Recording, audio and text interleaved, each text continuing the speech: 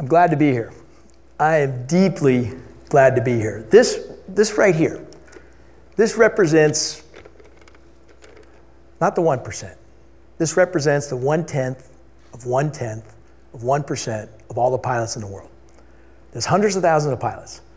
There's tens of thousands of tactical jet pilots. Only 6 of us got to wear this helmet. And 3 of us were new every year. A third of my support team was new every year. Talk about change. I mean, every week I'm in a different location. Sometimes I'm over land, sometimes over water. Sometimes the weather's good, sometimes the weather's bad. So we not only had to adapt to change, we had to lead through change. So how do you do that? Well, I think what this helmet represents and how we did it was with the culture. And I will suggest this. It was a culture of excellence and a culture of caring. And we all know you need that second part.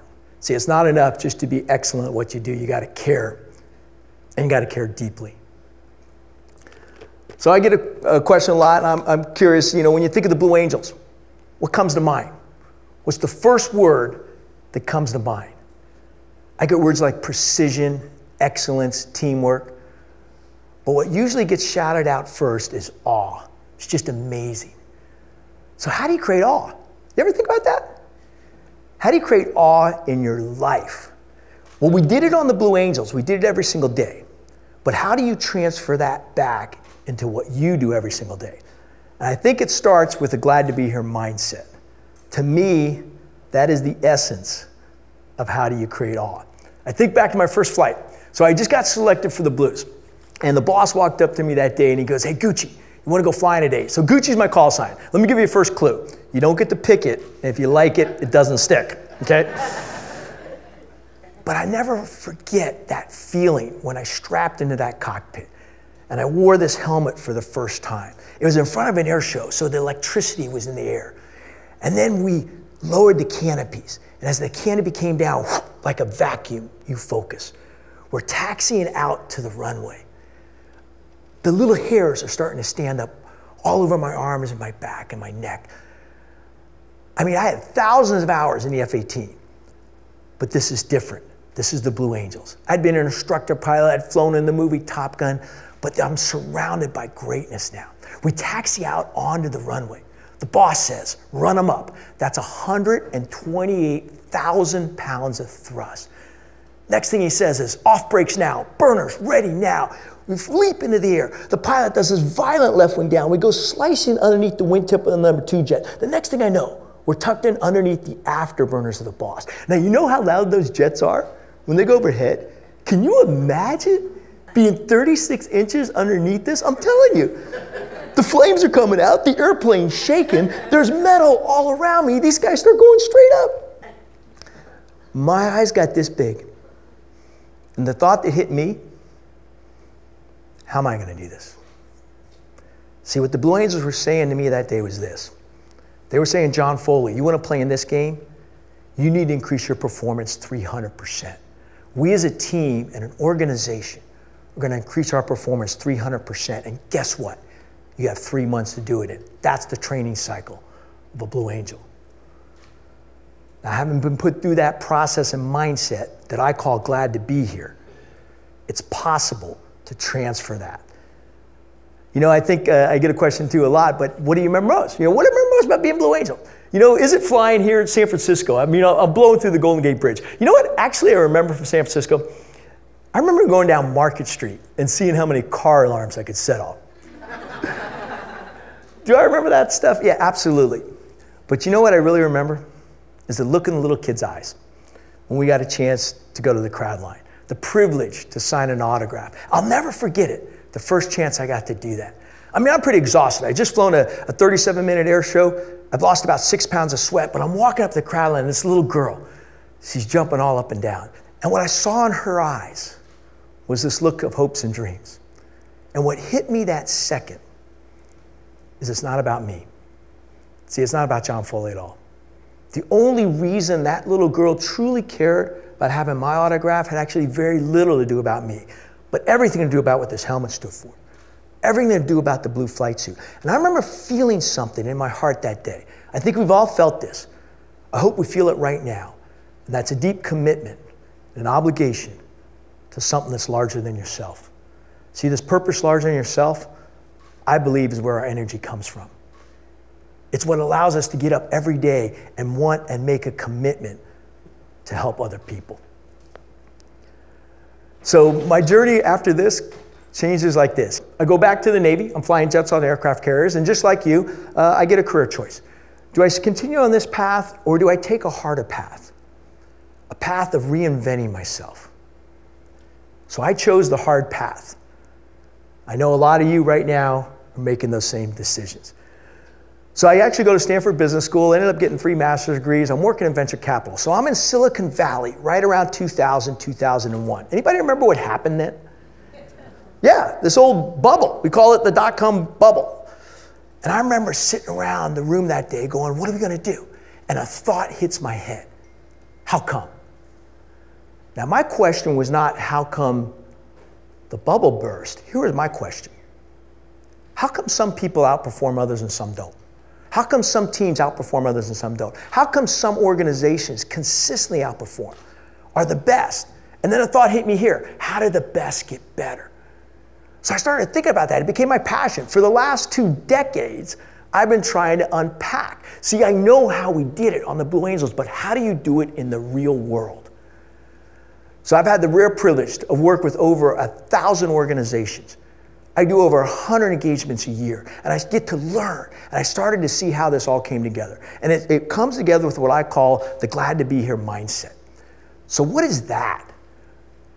Well, it's a process and a mindset of creating a difference in someone's life. So strategic management theory will teach you this. We all know it. Vision, plan, execute, feedback loop. But in the 0.1%, we think differently, we talk differently, we speak differently. See, we don't talk about vision. What we talk about is beliefs, because that is what you ask. It's what you ask of each other.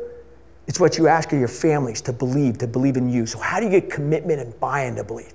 And then the brief here is about preparation and focus. The center point is about alignment. How do you get people aligned? More importantly, how can you get yourself aligned and centered? The execution piece is what I call trust, high trust contracts. And then you have a debrief piece here. And this is absolutely critical. There's a technique to do this. And if you can do it well, it can make all the difference in the world. So what I call is there's 5 dynamics. 5 dynamics. The first one is you got to create a safe environment. The safe environment is respect for each and every person there. The second thing you got to do is you got to check your ego at the door. Anybody think fighter pilots got big egos? Yeah, you kidding me? But we all have big egos. We had a saying, check your ego at the door. The third one is about openness and honesty.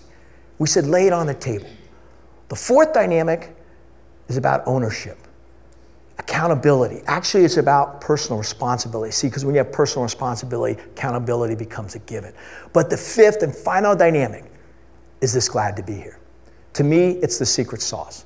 You see, you got to have this glad to be here, because then what that does is you get this spiraling up process of high performance.